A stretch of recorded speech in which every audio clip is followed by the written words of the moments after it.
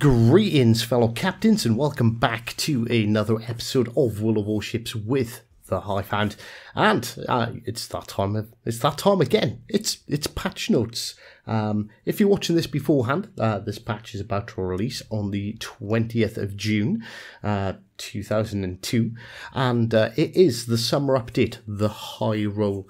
Obviously, with American Independence Day just around the corner, that is obviously going to take a precedent. This update.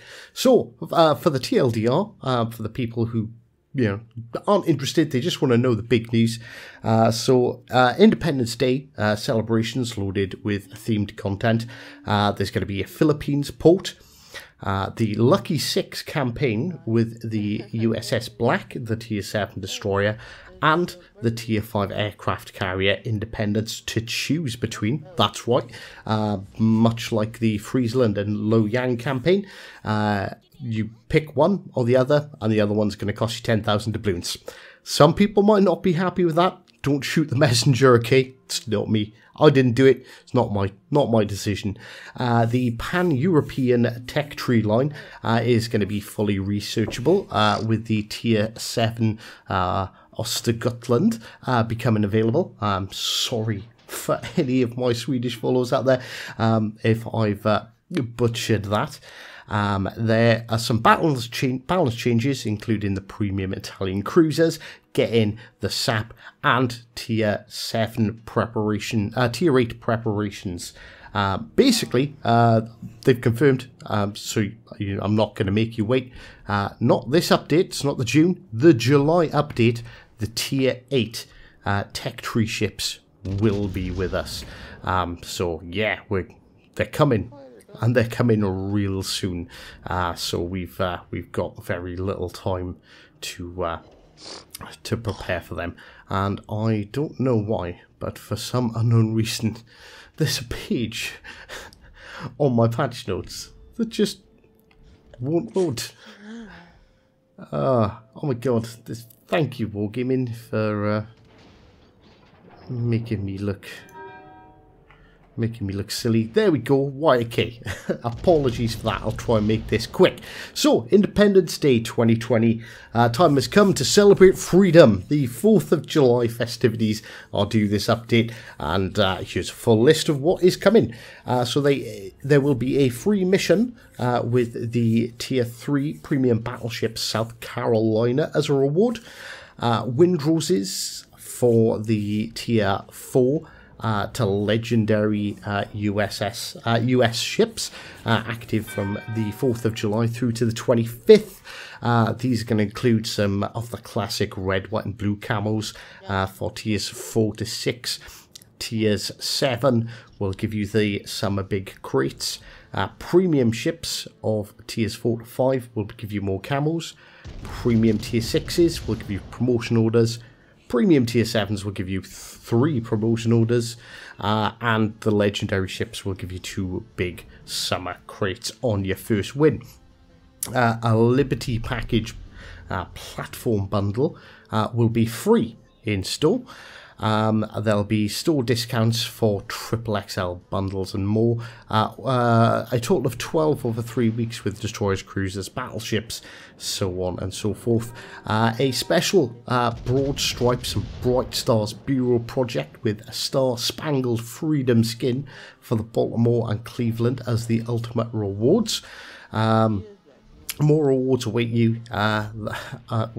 Await you on your way to these fancy skins, including Stars and Stripes permanent camos for the American tech tree destroyers. The Philippines port is coming. So the Lucky 6 campaign, it's running over 5 weeks. We're going to get 100 milestones, 2 ships to choose from. Essentially, like I said, you get, like the Friesland and Loyang campaign, once you complete it, you get a choice between taking the, for the Admiralty back-in, taking the Independence or the Black. If you want the other one, there's 2. They are bringing back hard mode. The Black, USS Black, is a American Fletcher class destroyer with radar, as we kind of expected due to the premium the version on the PC. Independence is actually based on the Cleveland class cruiser, which offers quite a traditional American aircraft carrier experience with premium bonuses, solid mobility, and squadrons that allow you to make multiple approaches before having to get more planes airborne. The aircraft restore quite quickly, apparently.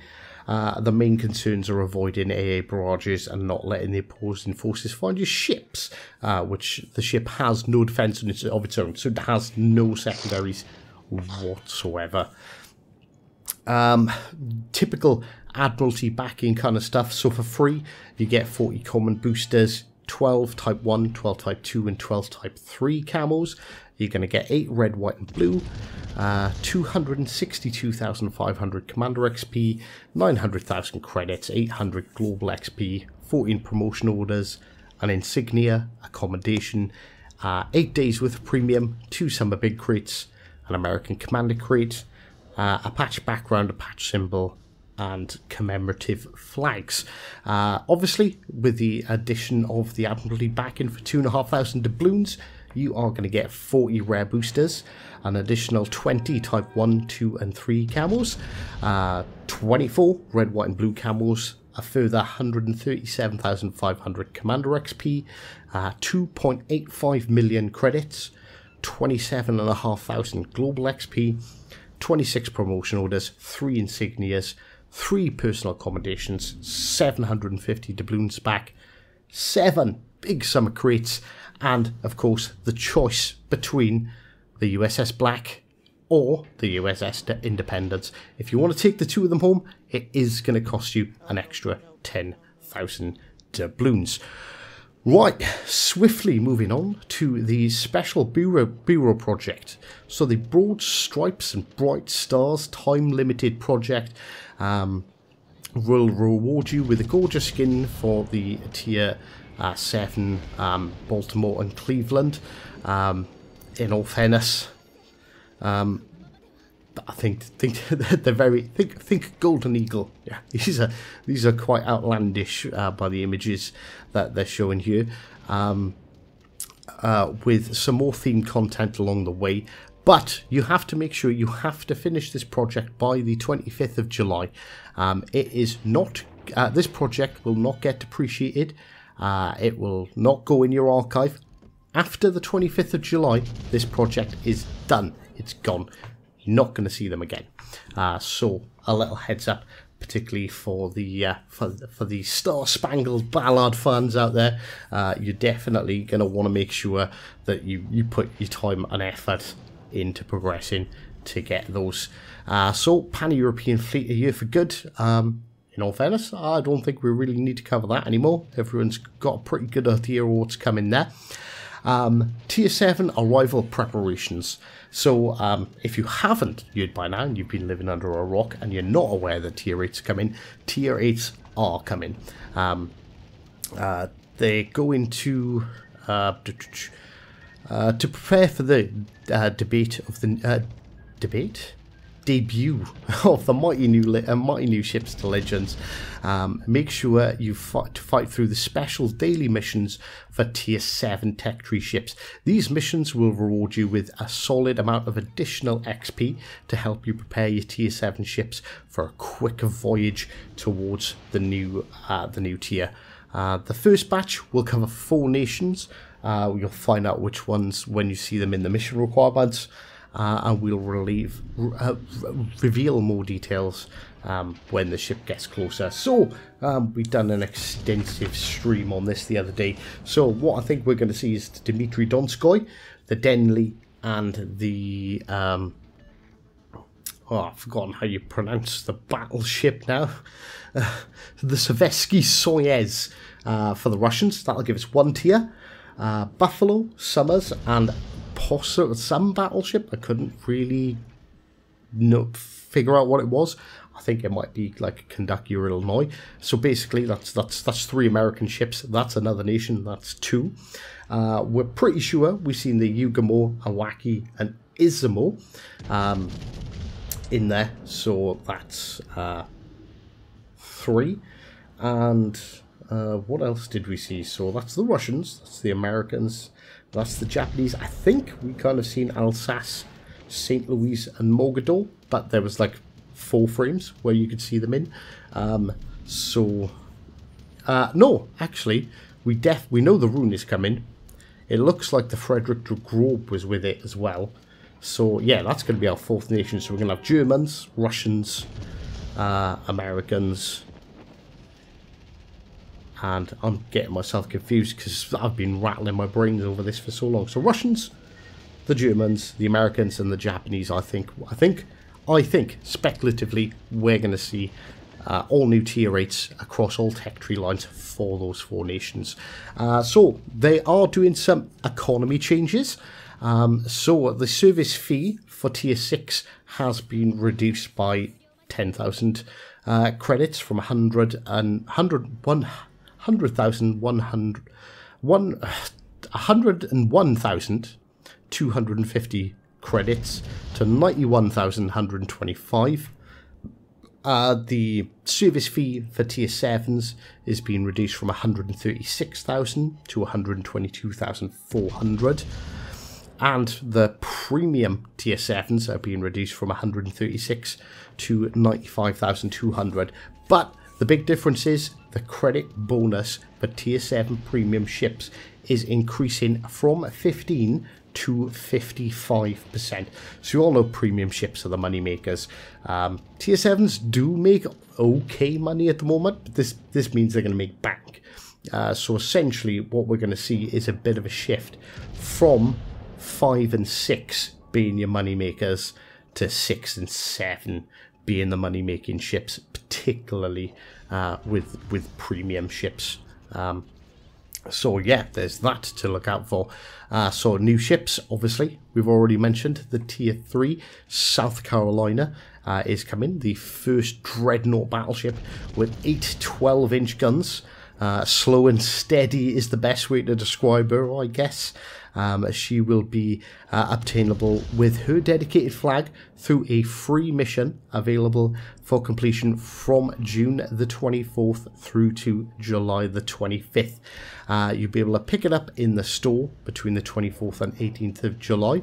So I'm assuming it's going to be in one of the in the free bundle that they mentioned. Make sure you read more about her and her American peers, Black and Independence, which will both feature in the campaign. Upcoming campaign through the Spyglass article.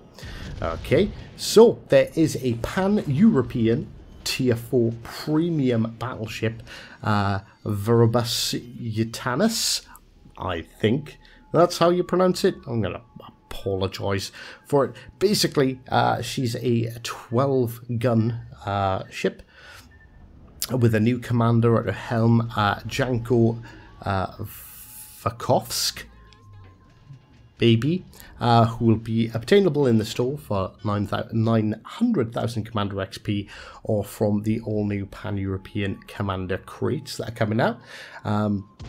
Interestingly, Mr. Volchikov was the last actual commander of the ship before she was given to the state of a Slovene, Croat and Serb in 1918. Some balance changes. Basically, USS Kidd is getting the defensive AA5 consumable. Nagato is finally getting a buff.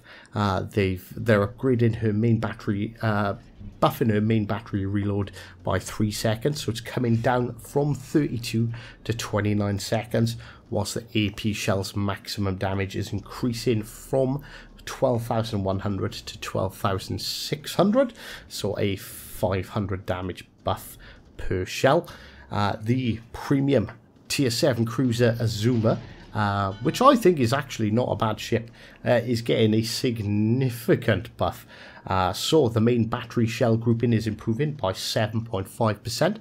Main battery reload time is reducing from 26 to 24. Main battery dispersion is being reduced. Main battery turret traverse speed is being reduced. The 180-degree turn time is going to go from 40 seconds down to 36. Main battery HE shell damage going from 4,500 to 5,100, so a 600 damage buff per shell. And the AP is moving from 8,150 to 8,650 damage, so another 500 damage buff to the AP. Main battery penetration is going to be increased by 18.5%, and the minimum ricochet angle is decreasing from 50 to 45 degrees. So yeah, big buffs for the Azuma. The Italian battleships are all getting basically a blanket buff to their reload. The Roma is getting the smoke generator to fall in line with the rest of the Italian battleships. It's having a HE shell damage buff from 5,100 to 5,800. Smoke generator is going to be added to slot 3. Damage control party consumable duration increased from 10 to 15 seconds. And it's also getting an extra repair party, taking that from 3 to 4. Just to note that your Roma, basically all of your slots are going to reset. Because it's not having 3, it's having 4 now. So, you know, the catapult fighter, the spotter, the enhanced secondaries, which are moved from 3 to 4, they're going to reset to the default choice catapult fighter. So make sure you pay attention to that. Cavor is having a 3-second buff to its reload. Andrea Dori, same thing, 3-second buff, along with the Vittorio Venenti as well. Right. SAP for Italian cruisers. I guess this is the big one. Well, I don't know. I guess it depends on where you're coming from, but it is. This is. But just to confirm that this is a test. This is not a permanent change. This is subject to changes from the data they gather from us, and they are requesting for everyone to try out the Italian SAP as much as possible. So the Genova, the Duca d'Acosta, the Abruzzi and the Gorizia are all having a module that you can replace the HE with the SAP shells. And basically they think it's so good, they are buffing, they are nerfing the Abruzzi. The Abruzzi's reload time will increase from 7.5 to 10 seconds with the upgrade module. So in your ship modules, much like a couple of the destroyers, they give you the choice between different torpedoes. You'll have the choice between different armor pieces, different shells. So it's HE or SAP. So they expect this first iteration to be too strong. They think it's going to cause the ships to outperform, but it's a bit too early to tell. So if you really like the SAP as it is, play terribly so they don't buff it. There's a couple of bug fixes, fixed camel colouring inconsistencies where different ship parts had different brightnesses of the paint job, added camos to the additional elements in the ship's deck that are missing the colouring. Smoke screens now correctly stay visible on the tactical map whenever they're deployed. Completed mission progress with tasks that need to be achieved in a single battle now show progress correctly. Visual improvements for the water and weather for 20 maps. I didn't even realise we had 20 maps. Middle spawn point for Shards map has been moved a bit away from the centre. So whether that means backwards or off to the side, I guess I don't know. We're going to have to wait and find out. And the mobile version, you may now receive notifications, much like you do in the console versions. So keep an eye out for those. So that pretty much covers the patch notes. Quite an exciting update. I think everyone can agree. So we've got the American Independence Day stuff. We've got a bunch of new ships coming. The confirmation, the SAP for the Italians, the confirmation of the tier 8. There's a lot to get excited about. So get up there in your tier 7s, get your XP churning up and your money. And yeah, I look forward to this update a lot. So obviously, feel free to chat to me in the comments below. I always stick around after these videos. And, well, I pay attention for the next couple of days, depending on how busy I am, at least. Thank you very much for stopping by. And, of course, as always, until next time, take care.